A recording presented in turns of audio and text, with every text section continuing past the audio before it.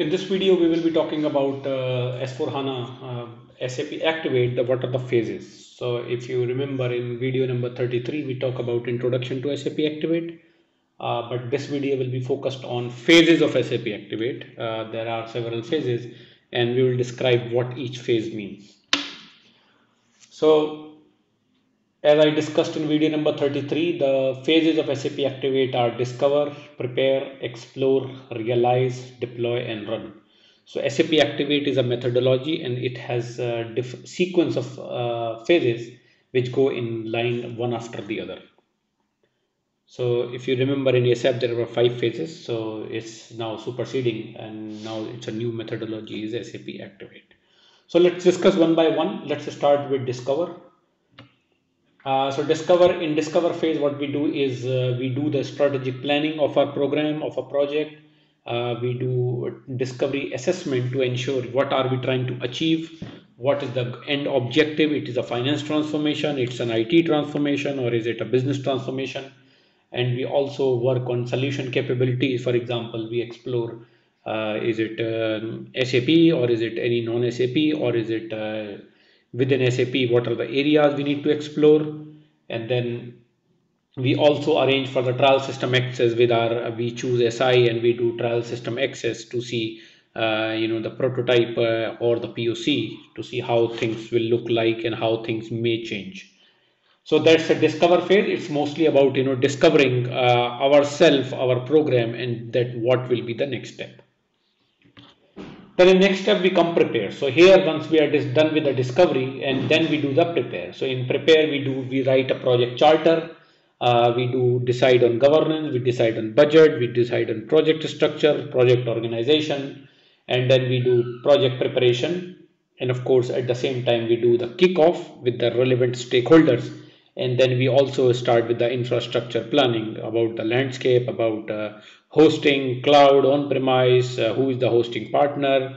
All those discussions kicks off. And then we also look for the organizational impact, that who will be the end user, how the learning journey will come, how the change management will be driven.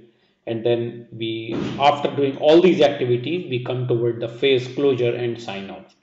So basically here your project is approved, budget is approved, governance is set, how the decisions will be taken in the program, who will be approving what, how the structure looks like, how many directors, what is the team size, what are the areas, how do we divide. So all those activities happen here.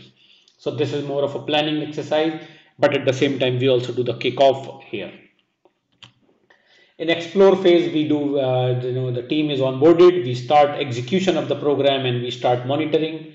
We do the solution definition, we define the solution, we also work on the test planning, that for this solution, what will be the user, how many test phases, the companies, our business, who will be involved, do we have a shared service, do we have any back office operations, and who will be testing what, how data loads will happen, how solution planning and design will work through.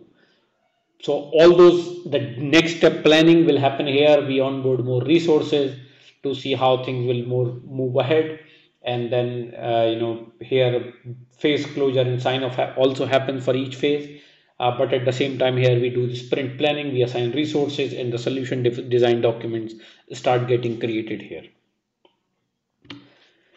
Then in realize phase, we of course, as I said, solution design document starts in the previous phase. In this phase, we do actual configuration, actual test, and of course, actual test planning is executed, and test planning keeps on iterations. If any changes needed, we do integration setup. For example, SAP, we need PO, Delbhumi, what solution, how interfaces will look like. And we do end user we prepare and execute UAT in this phase. When I say UAT, it means all test phases are executed here, where we do multiple test phase execution. So realize phase is pretty long. We do most of the activities in realize phase, and we also do the solution walkthrough to our business, to our finance stakeholders, to our business stakeholders, that this is how the solution looks like. And based on the learnings from test phase, we also start preparing for the final cutover.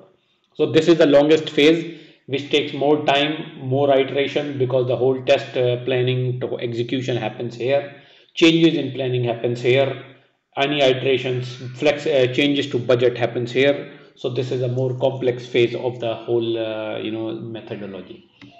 Then we go to deploy phase. In deploy phase, just a second. So in deploy phase, we do dress rehearsal, hypercare support, and we look for the stabilization of the solution. Where we do final cutover planning, the dress rehearsal happens. We do look forward the production cutover, stabilize the solution, and then we look for the hypercare support or post go live support, which is like 6 weeks, 10 weeks, 8 weeks, depending on how the system integration integrator is working contracted with. So this is basically, we finally deploy the solution, we hand it over, we convert it into BAU, but at the same time it is still in hypercare phase. And in the last part, in run phase, we do manage the ongoing operations. Of course, now the system is in BAU landscape. BAU phase, we do ensure that the operations are running fine. But at the same time, we also take continuous process improvement is very important, because here we keep on improving our processes. We keep on getting learning. Of course, we do learn, or we may have a rollouts coming in. So we embed the learning in the process and in business process as well as the project processes, and we keep on, it is the cycle which keeps on going and coming. But at the same time, we also do the new scope activation. So once we go live, now we say, okay, we want to add the scope, business is happy, they are looking for more fruits, so we add scope. And then once the scope is added, it goes through the whole cycle again, where if it is a small change, we can take it like this. But if it is a big, another major project needs to be started, then of course it goes through the whole process. So in summary, I will just recap. It involves discovery, where we do discover, we do project planning preparation, explore the solution. Realize is a longer phase, where we do the cutover, where we do the configuration testing, and then of course at the end we deploy it to production. We do start the hypercare, and then of course we at the end we run the solution, do continuous improvement. So that's phases of SAP Activate methodology. So in previous video we talk about introduction to SAP Activate. This video is focused on phases of SAP Activate, and in next videos I will talk more about SAP Activate and also link it how SAP Activate will work with SAP Central Finance. So if you are interested more about SAP Central Finance, ensure that you follow the previous videos of what Central Finance is, as well as these two videos of on SAP Activate, what Activate is. Then only it will be easy for you to link up how SAP Activate and Central Finance can work together. So do share the videos with your friends and colleagues, and do not forget to like and subscribe the channel.